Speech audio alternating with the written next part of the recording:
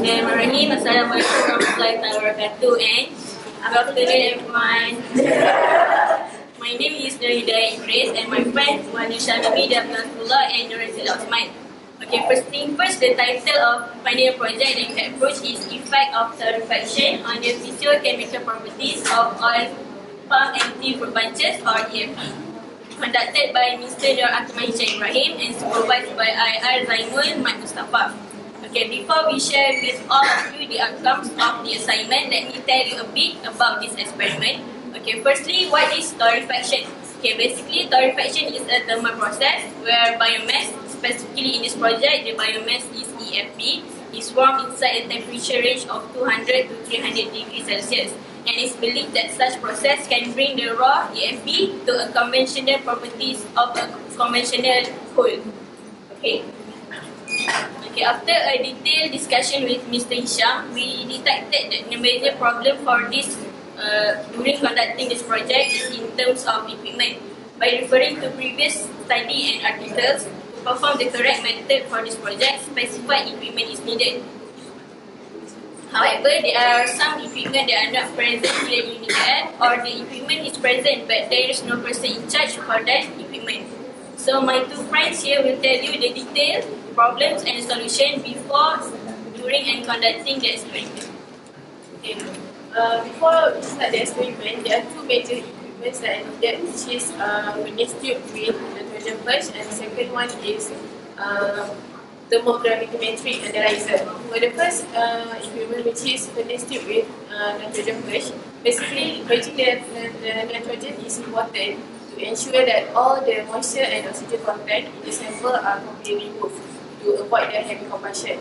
And so, but the problem is the furnace tube, that equipment is still under maintenance in the MISET. So, as a solution of that, we need to change the method and use the furnace tube without nitrogen first. But the consequence of the action is the sample might completely burn because there is still oxygen left in the sample, oxygen content left in the sample. And the second equipment, which is thermogravitometric analyzer, which is TGA, that equipment is important to proceed for the torrefaction process. And the TGA equipment has their own code. So different code could lead to different mass loss. But the problem is the TGA code that's stated in the methods doesn't match with the TGA code stated in the TGA equipment in the polymer lab. So as a solution of that, we need to change the method and then use the TGA code that available in the lab. So as a consequence of that, the mass loss, different mass loss has to be obtained for the sample. Now I will explain about the problem that occurred during the experiment and after the experiment. During the experiment, since the EPP is long and firm, it can damage the grind machine and it will accumulate at the grinder. So in order to prevent this problem, a measure of 3 mm length of each EPP needs to be applied so it can avoid it from stuck in the machine. The next problem is that the cutting process needs to be done manually, which consumes a longer time. So the improvement that can be suggested is that it needs to find an automatic machine or device that can help cut the sample precisely according to the desired size. After the physical process has been done, this experiment needs to undergo several analyses. There are 3 main analyses that involved in this project, which are the pre-treatment on the lignocellulosic that consists of hemicellulose, cellulose and lignin, and then we will go for the ultimate analysis to find the CH and SO value, OC ratio, GCD value, and also the structural equation modeling.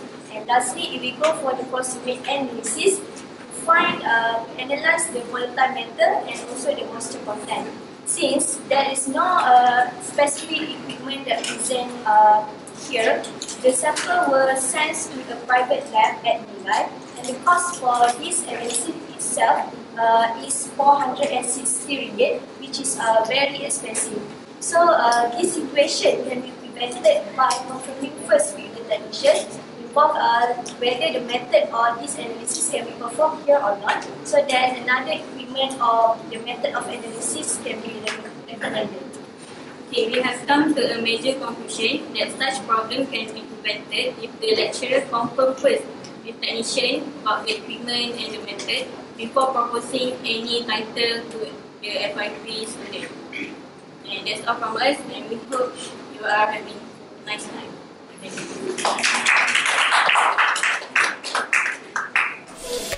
you.